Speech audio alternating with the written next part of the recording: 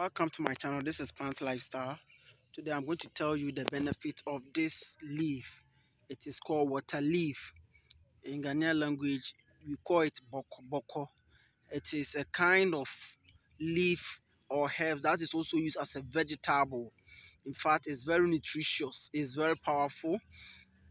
Those suffering from heart diseases, in fact, you should use this one as your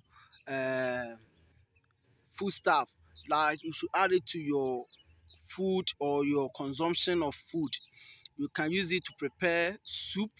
You can use it to prepare that is stew and all those kind of things. You can also blend the leaves and then drink it.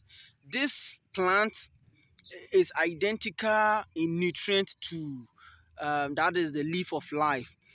Their nutrient content are identical.